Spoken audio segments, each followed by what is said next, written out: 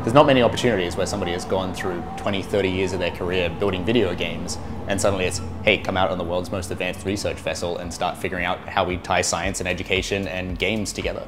We've got folks who come from film, from games, from education, all with a lot of experience in their respective fields.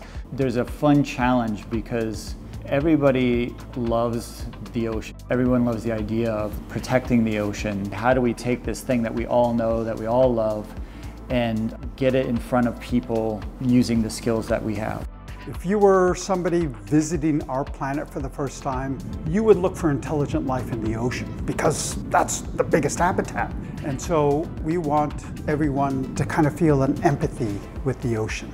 And interactive games, to me, is a great hook. This hackathon is unique for a number of reasons, but probably the biggest one is that we're doing it on a ship, out at sea. You start exploring the ship and seeing all the technology that's available to you, and your mind just starts going. Hearing directly from the scientists and then seeing their data and them interacting with their data and how they can use it allowed us to start to pull it out in a way that we can create something way more accessible. There's so much of that. Every turn, every scientist we talk to, every technician we talk to, every sub-pilots. So you take all of that in and then you're trying to find out what is the fun part that also serves the purpose to make people more aware that this stuff is actually really, really important. The project's called Deep Dive. So you start on the boat, you're steering the boat, you need to deploy the CTD, you're going to collect the data on the way down.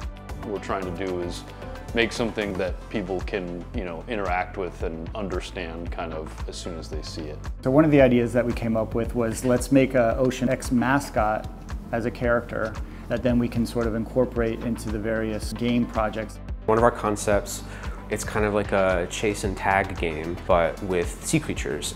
I think it's super valuable because Ocean X gets to be there, they get to capture all of this stuff, and we could take that entire ecosystem and make it work where millions of people could get a sense of what's there under the water. So the pipeline that we're trying to put together is to help different pieces of science information, data and everything else that we have, create games and artworks and applications and make this more accessible to a broader audience.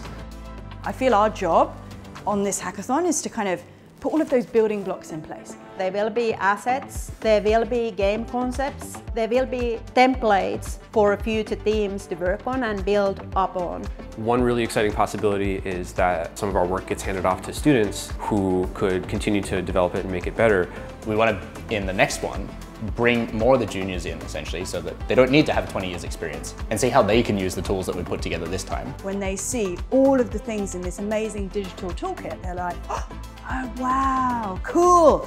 I always dreamed of having a cool game about this, and now you're telling me we can just drop assets into this template and it's going to become a reality. Amazing. Where do I sign up?